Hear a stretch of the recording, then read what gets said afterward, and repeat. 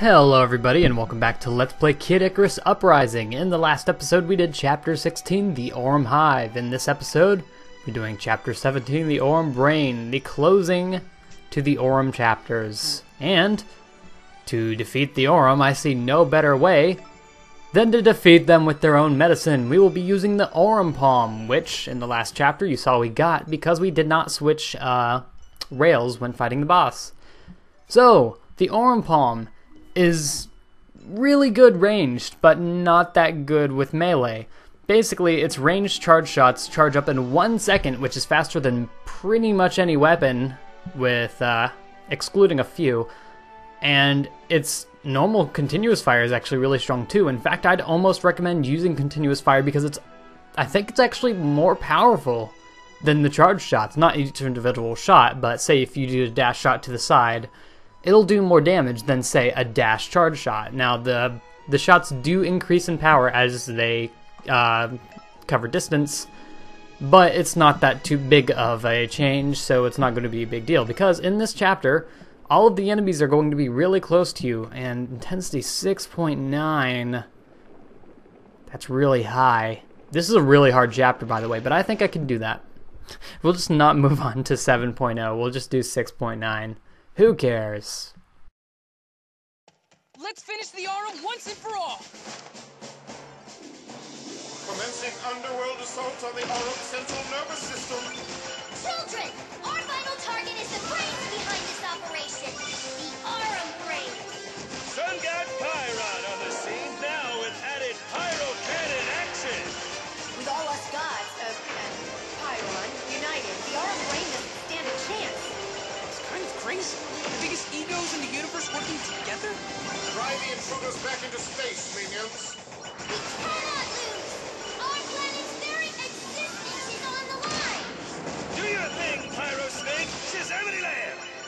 Everyone seems to be in good spirits, though. Boy, they finally lost it.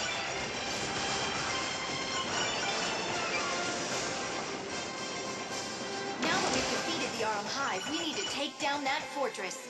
It's huge! It houses the Aurum brain, which controls every single Aurum unit. How did you know that? Oh, Pyron told me. Man, is that guy obsessed with the Aurum or what? Sure knows a lot about them. That's because I spent a lot of time on Divinipedia. Divinipedia? Send me the link. The time for learning has passed. Attack the Aurum brain! The Divinipedia is actually a real Wikipedia article. It's actually what I've been using to look up how certain weapons work, and sometimes what the fusion options are for certain weapons, so I can specifically go for that weapon in the shop or try to find it in a level if I want to fuse a certain weapon. So yeah, Divinipedia, it's actually really useful. It's a really good wiki. A couple of things are left out, but it's okay. Like, a lot of weapons don't actually have a lot of information on them. Come on, Pit. It's time for us to take this space junk to the space dump. Time to take this space junk to the space dump. I just took that hit right there. So hopefully we shouldn't have too much of a problem with this. We actually have a mini-boss in this chapter, which is the Aurum Brain. Why is that a mini-boss and not the actual boss? Well, you'll see. This is the Aurum brain. Do your thing, Pit. You know, your shooting thing. As you can see, the continuous fire doesn't even let up when you're flying. It's really good continuous fire. I can't praise it enough. Should be just about done here. Of course, this is like the perfect distance for the Aurum Palm, because it actually has a lot of range for a palm. You can reach about 30 meters in training, I believe. Uh-oh.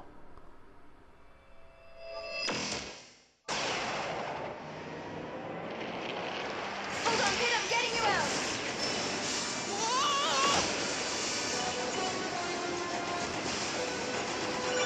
Just a little farther.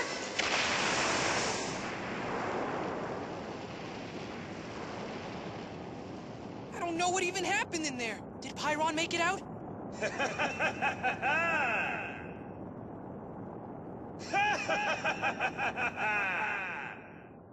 Nicely done! Pyron? Thanks to you, Pyron has leveled up! I am now a level infinity epic super god plus! Ultimate power is now Pyron. What are you talking about? This is what I'm talking about.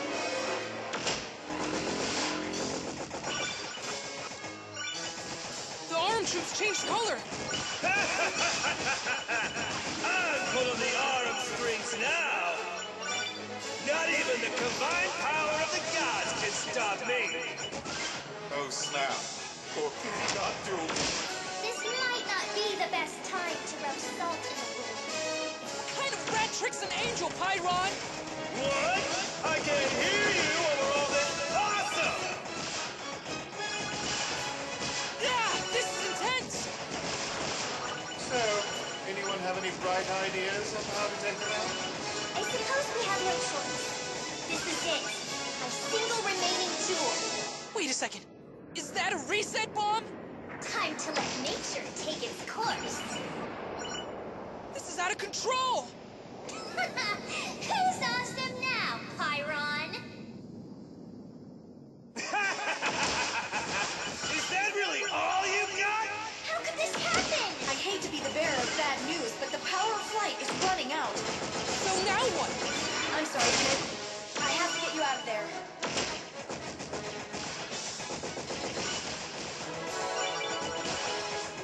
Oh no.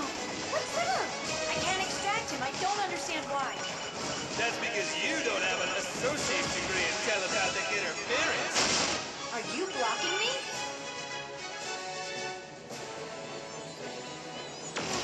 My wings are getting hot. I'm sorry, I can't carry you any farther. I have to cut off the power of flight. Pit! Pit! Mayday! Mayday! This looks like the end! I never learned how to read! Ugh. Pull yourself together. I've got you covered. Veridi! All you have to do is line yourself up with the platform below. You think the captain of Palutena's guard would know how to read, but apparently not. Go ahead and line ourselves up.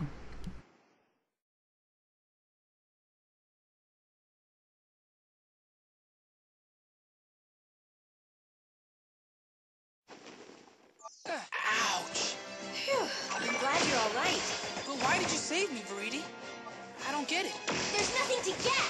Just shut your yapper and get ready to fight. By invading our land, the Aurum have declared war on all of us. And with Pyron on their side, they've become even more powerful. If we don't defeat them today, we may not have it tomorrow. Ugh. Do you ever get tired of being such a nerd?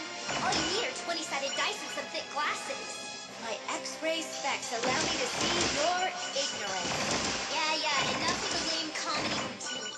It's time for us to strike.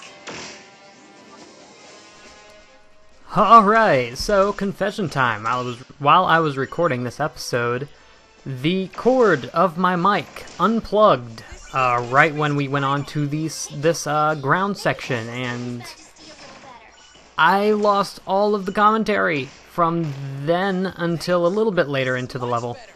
But as you can see here, which of course that means this is post commentary right now, but as you can see here, the entire ground section of this chapter, not this whole game, is going to take place on these tiny platforms that we're going to be standing on that are carried by our allies.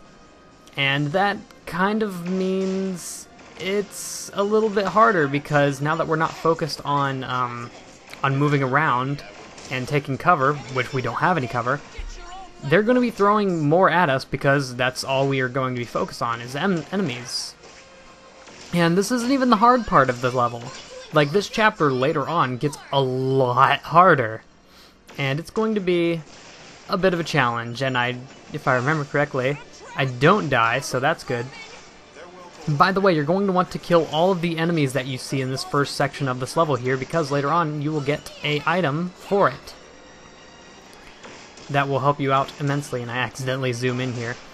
Yeah, you can just dash to get out of being zoomed in. So that boom spear there, that's what you get if you don't knock out all the enemies, and you will get to use it on this doze right here, which has a ton of HP, and you do not want to deal with that, trust me. Shoots tons of lasers at you as well. I'm not sure when this chapter actually transitions into the hard part of the level, but Oh, hey, we got a laser staff. Normally in this chapter, you don't get that many drops at all. And at the end of this, I believe I end up getting a bunch of powers at least. That Lancer staff, I think, is the only weapon that actually drops. It's the only one that Loon considers an equal. That loot. Oh wait, does I didn't catch that dialogue the first time I played it. Does Pyron consider us an equal? What a deadbeat! Attention passengers. Those who fail to pay their fare must exit the vehicle. So yeah, from the very beginning, I'm not sure if I actually said this before because I don't remember what my commentary was before it popped out. But from the very beginning, this is why Pyron knew so much about the Aurum on Divinopedia. Because he wanted to find out how he could, I guess, level himself up through it. And sure enough, it worked. Push us out of these two sandwiching ships. What weapon was I? Oh, I was using the Aurum Palm. Yeah, I've already recorded like another 2 episodes after this, which is why I don't exactly remember. Should always be rewarded, which is why I got a present for me to destroy you. It's Pyro Blaster time! Huh? Uh-oh. Hold on! Ah! Come on, Pit! No whipping out! So this laser will actually hurt you. You're going to want to stay in the middle of the platform so it doesn't hit you. Though I can't say the same for my troops that were carrying your platform. I feel terrible about this. Our forces of major allies made the ultimate sacrifice, but there's no point dwelling. I called for backup. Whoa, whoa! Centurions? Phew, that was close. Glad to see you're safe, Captain. The Centurions are in way over their heads. They mean well. They're just not very effective. Pretty harsh words for your own troops. Pull them out. I don't want them to get hurt. Then how do you plan to make it to Pyron? I'll think of something. We live to serve, Captain. Your mission is to defeat Pyron and eliminate the Aurum forces. We dedicate our energy and resources to helping you reach that goal. Okay, okay. Then charge, soldiers! So, this is where the hard part begins. If both of these soldiers are knocked out, you will get an instant game over. So you're going to want to stay mostly near the front of the rock they're carrying, so you can take out anything that's trying to shoot them, because really, you're not the one that's at danger of dying here. It's them, and they have so little HP. And there is actually a challenge for having none of them get knocked out. I don't make that challenge in this attempt. I will do it later though. But you have to have it at least a minimum of intensity 5 for that challenge. So I'll probably do that when I'm doing this on exactly 5.0, because right now it's at 6.9. So yeah, you'll see me just like staying near the front, shooting whatever appears to be at all a threat to them. And of course I go back here because that fireworm, if you let it live, will pretty much instant kill both of the angels that are carrying the front, because it'll just run straight into him and knock him out. So you're going to want to focus on that. And at this part, I think it's the wrong part. There's actually some walls coming up that you're going to want to knock out, because if you don't, they will automatically knock out one of your angels. So you're going to want to aim for the middle weak point. Just like use your continuous fire. The Aurum Palm can do it with its dash attacks. Now we're going to have some lasers that you're going to want to dodge with the jump pad on the back of the platform here. The first one you have to jump straight over, or else it'll hit you. It won't hit the Centurions for some reason. Now there's one tilted to the side, go to the right, and the third one you're going to want to jump over as well. There you go. And okay, that pause means that's where I realized that I wasn't recording. So back to not post commentary. Alright, so apparently after he started the on land section, my mic unplugged, and that's all going to be post commentary. But good thing I noticed it halfway through. Stop shooting my people. Hopefully I explained everything that I explained in this recording in the post commentary, because I've been talking for no reason for the last like 10 minutes. There was a treasure fish there. Stop it. And they took him out. Oh my god, there's so much. Oh my god, there's just lasers everywhere. Enemies that I have to melee. Jeez. Well, just barely didn't make the, keep both of them alive. Luckily, we only have to do that on intensity 5, so anytime I want to, I can bring my flintlock staff or something into this and use that against these enemies. Stop that. Here's another power. You stop. Another treasure fish. Melee enemies. And here's a boom rocket, so whenever we have tons of enemies, just throw that down. Or I could just throw it down now when there's literally nothing. Okay, it should destroy these at least. Boom! Get wrecked. Alright, what else do we have? Oh my god, I should have used it on that. That was a miscalculation there. And I'm getting shot by lasers. And he's dead! All the Centurions are... Actually, I have 2 more. What? Don't scare me like that! But these are the last of them, so seriously, be careful this time. So, yeah, there is 2 more Centurions. You actually get 4 to work with. And I believe that was actually literally the end. Chiron is right up ahead. Oh my god. Halt. Stay away. Does something seem a little off about Chiron? How can you even tell? Alright, so now we're going into the battle.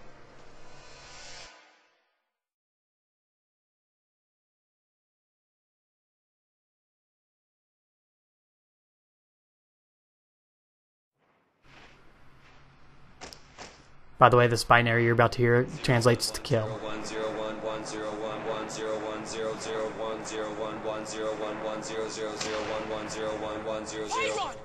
What are you doing?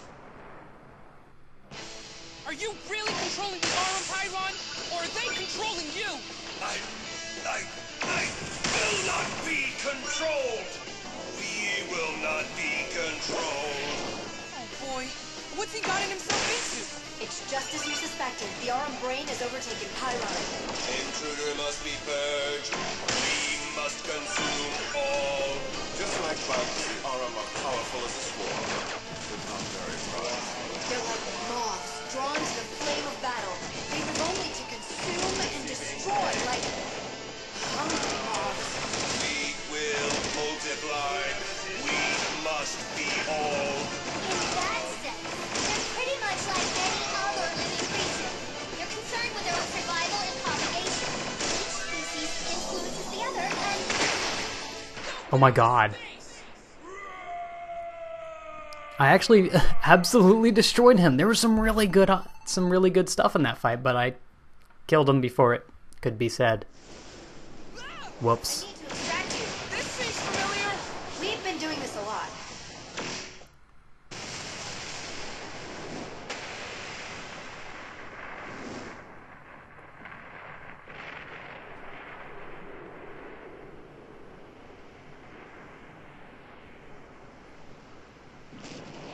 With any luck, Chiron will push the Aurum to the other end of the galaxy. he finally does something useful. Now we can get back to eliminating the real enemy, the Underworld Army. So long, space scum!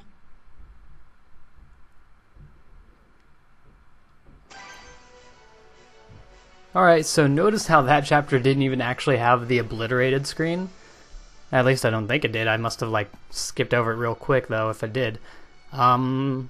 Pretty good right here. Some good defense. A lot of side dash charge shot damage. In fact, a lot of side dash everything. Normally you don't get at all this many powers. I'm not sure why I did.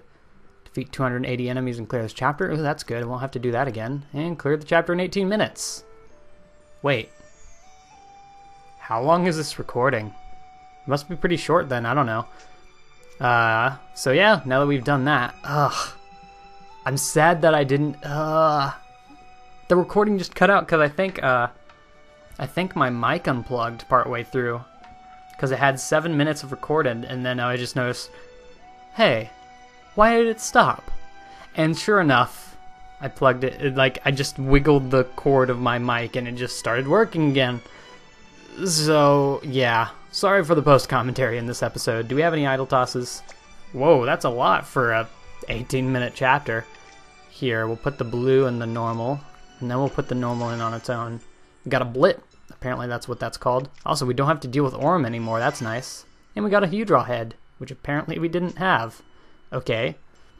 So, without further ado, in the next chapter, we did chapter 17, okay. Chapter 18, The Ring of Chaos. This actually starts some of my favorite chapters in the game. It's not my absolute favorite chapter in the game, because that's later on. But this arc right here that we're about to go into, I love it. This is a really good chapter. So, see you all in the next episode, and goodbye.